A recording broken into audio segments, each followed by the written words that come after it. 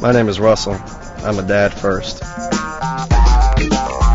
You don't have any idea what the real responsibility is and what a day-to-day trial it is. It's, you think it's this entity and it's this idea of a child, but once it comes, and once you start feeling it and you start seeing the ultrasounds, things like that, then it really kind of all becomes, real. But then when the child's born, that's when it all kind of, kicks into full gear.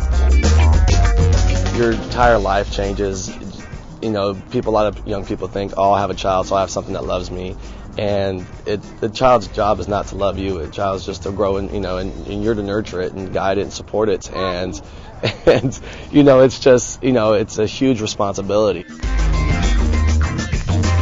You can't do it perfect, but I try every single day.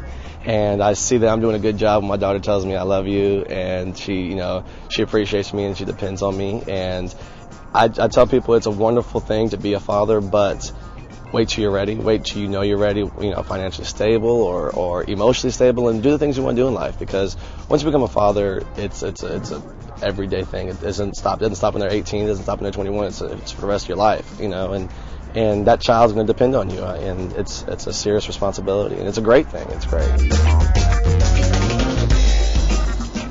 This is my reality, 24 hours a day. Daddy.